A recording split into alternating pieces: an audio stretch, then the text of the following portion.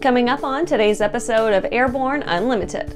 Warbird pilot caps off 500 hours of B29 PIC time. Lakeland Linder approves concessions at airport. New docuseries Chopper Cops profiles airborne law enforcement.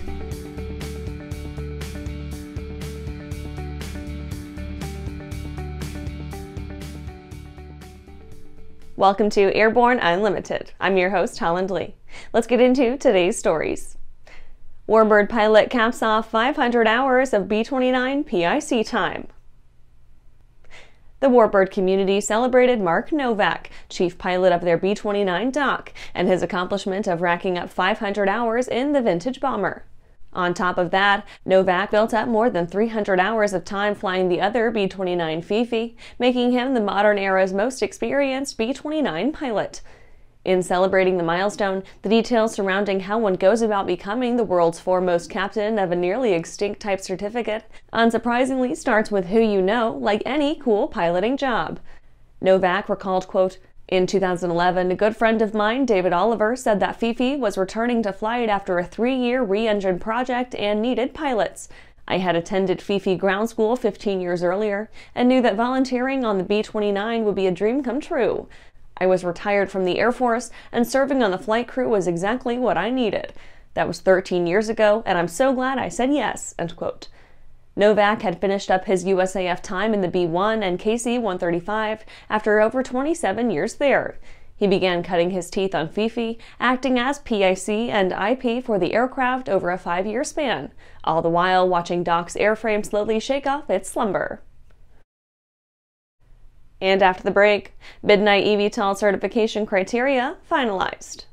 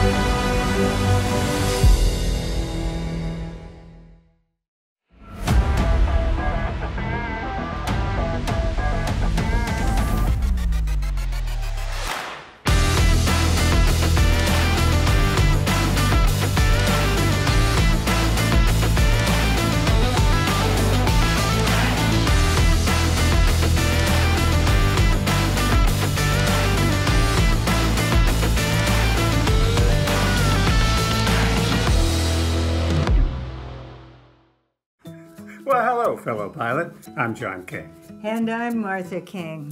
You know, we've all had our flying lives disrupted lately. Well, King Schools is here to help you stay up to date with courses that you can access on your desktop, iPad, or iPhone. If you'd like a refresher or just want to expand your aviation horizons, we have a course for you. So head over to kingschools.com/rusty today for details. Welcome back. Now let's take a trip around the patch for some shorter stories. Midnight eVTOL certification criteria finalized. Archer Aviation has finalized the criteria for final airworthiness certification of the Midnight aircraft. The Midnight eVTOL has been given an updated final set of airworthiness criteria by the FAA, which is a, quote, significant regulatory milestone, end quote, but still a ways off from production. Archer does note that it's one of, quote, only 2 companies in the world to achieve this progress with the FAA, end quote. Now, finalized criteria allows Archer to work with the FAA and obtain final approvals on its certification and testing plans. Recent Falcon 9 launch breaks delivery records. SpaceX has really been driving home the concept of reusability for its Falcon series, with its recent Starlink mission accounting for its 21st launch. It's a testament to the level of engineering and dedication they had to bring to the table, not to mention the attractive cost savings that come with reusing expensive space assets. That particular Falcon 9 was booster 1062, which managed to deliver 23 more V2 mini Starlink satellites into orbit. Even its turnaround has improved, since booster 1062 had only returned to Earth after its previous mission 35 days beforehand. EASA OK's Proline Fusion retrofits on Cessna Citation CJs. Cessna Citation CJ1 Plus and 2 Plus aircraft registered in Europe can now be upgraded with ProLine Fusion avionics systems after receiving certification approval from EASA. Nathan Voigt, VP and General Manager of Business and Regional Avionics at Collins Aerospace, said, quote, "Clearing this certification hurdle is a major step forward in providing European CJ customers with a solution that not only enhances their aircraft operations, but can also extend the life and functionality of an aircraft," end quote. Europa Clipper makes cross-country flight to Florida. Assembled at NASA's Jet Propulsion Laboratory in Southern California, the spacecraft arrived at the agency's Kennedy Space Center in Florida on May 23rd for launch preparations. NASA's Europa Clipper, a spacecraft designed to investigate Jupiter's icy moon Europa and its potential to support life, arrived in Florida on May 23rd. The spacecraft, assembled at NASA's Jet Propulsion Lab in Southern California, landed aboard an Air Force C-17 Globemaster III aircraft at the launch and landing facility at NASA's Kennedy Space Center. That's it for today's trip around the patch. Let's get back to the rest of the news. Lakeland Linder approves concessions at airport.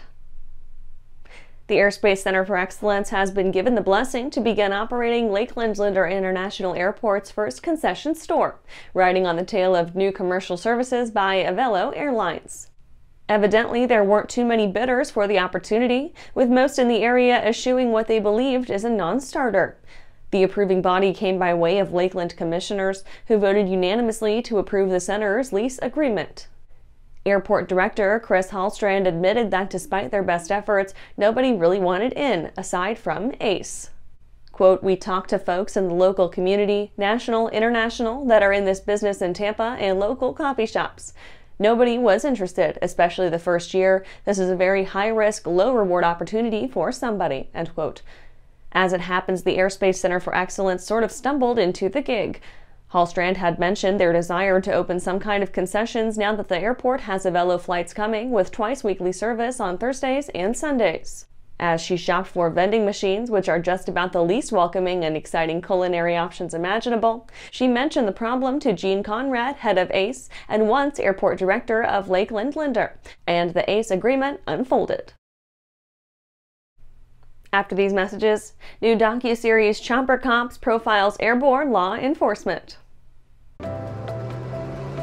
I'm currently using the Hartsel Talon, by far the best aerobatic propeller ever come out. I use the Trailblazer. It adds performance to the Super Decathlon and dependability, and it's rugged. Hartsel's been an excellent partner for Whip Air, just in terms of your product support as well as keeping an eye on the market and developing new products that meet demand. It's helping us all have better performing airplanes. It's such a proud honor to fly behind that propeller. For over 30 years, the massive Sport Plane Resource Guide has provided expert, credible information, evaluations, and critical analysis of all that the sport aviation world has to offer. The all-new digital Sport Plane Resource Guide is coming with extensive multimedia features that are constantly updated, an even more comprehensive online guide to all things sport aviation. Available soon. www.sportplane.com. Welcome back. New docuseries Chopper Cops profiles airborne law enforcement. If you've been looking for exciting aviation-oriented programming, a new reality series may just do the trick.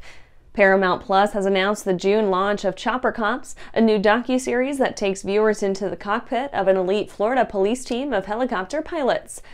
They're just north of Disney World, but to the men and women of the Marion County Sheriff's Department, the 1,600 square mile area they patrol is no theme park. Marion County deals with crime scenes amounting to more than 7,000 felonies a year, but with a jurisdiction larger than the state of Rhode Island, ground units find it impossible to have eyes everywhere. Enter the need for airborne capabilities. With 10 half-hour episodes, Chopper Cops showcases Marion County Sheriff's Department with state-of-the-art helicopters manned by elite police pilots. Known as Air 1, these Chopper Cops, who operate 24 hours a day and 7 days a week, are equipped with infrared cameras and augmented reality mapping capabilities that allow police on the ground to see in the dark and locate suspects. As Sheriff Billy Woods' quote, "eye in the sky," they detect where perpetrators are running and hiding and whether they're armed. They essentially guide the SWAT team with vital, instantaneous information. And that's our show for today. You can catch episodes of Airborne on YouTube, Roku, or Fire TV. Just search for Aero-News or Airborne, and don't forget to follow us on social media. Thanks for watching.